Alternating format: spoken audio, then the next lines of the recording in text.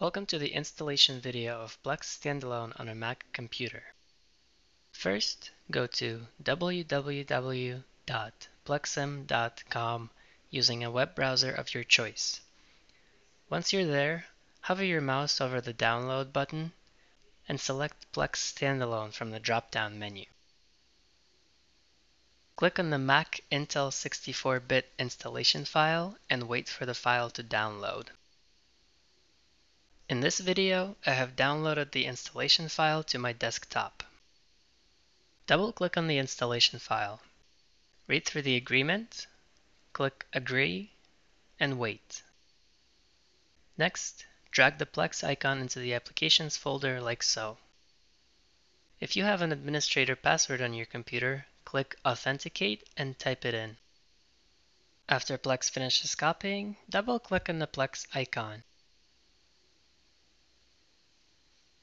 Click Open and open License Manager.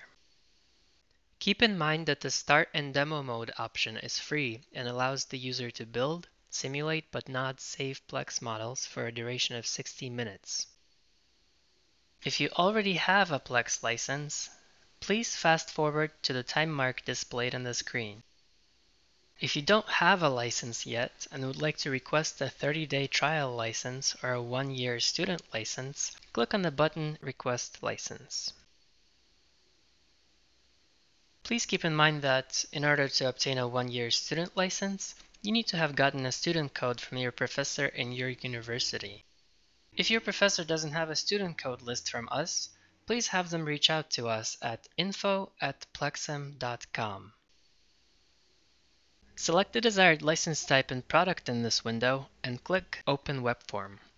This will bring you to a web page where we ask you to provide your contact information. Once you fill this out, click Submit and look out for an email containing the license file from Plexim. Once you receive that license file, you may then follow the next steps in this video.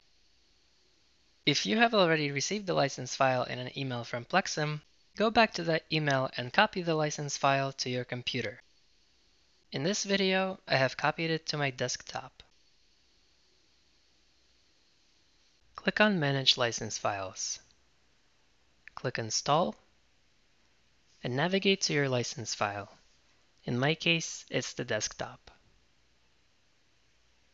Select the license.lic file and click Open. Click OK and restart Plex to finish the installation process.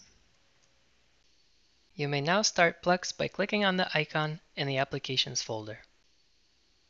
This concludes our installation video of PLECS Standalone on a Mac computer.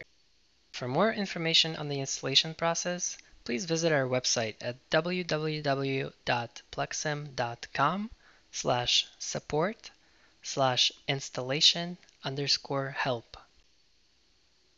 Please also check out other videos on various topics of using Plex. Thanks for watching.